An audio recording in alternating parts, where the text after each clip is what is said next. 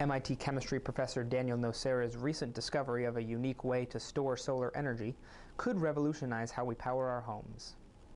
There's a lesson to be learned from nature. There's all those little green things out there called leaves on plants. They store energy all the time because they need to live when the sun's not out. And the way they do that is they do it in photosynthesis.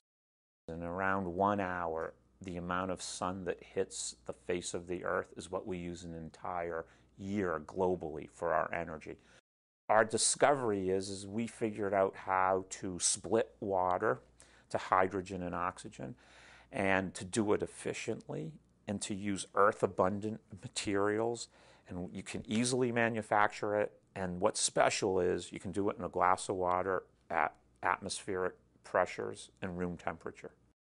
Now with our catalyst, you can make hydrogen and oxygen. You store that downstairs. So now the sun's out, you're using your photovoltaic, use the electricity directly from it, run your house, be happy all day. The sun goes down, take the extra electricity during the day, use this catalyst, break up water to hydrogen and oxygen, store that downstairs. So when the sun goes down, you can then take the hydrogen and oxygen, recombine them in a fuel cell, and then you get electricity out.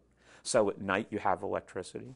You were driving your electric car around all day and now the battery ran down, pull the car back in, and now you recharge the battery.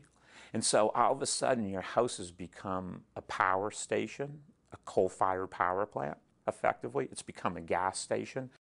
So it really, in my opinion, at least opens a door for the large-scale deployment of solar because we have an easy way without simple reactions and simple things to store that energy.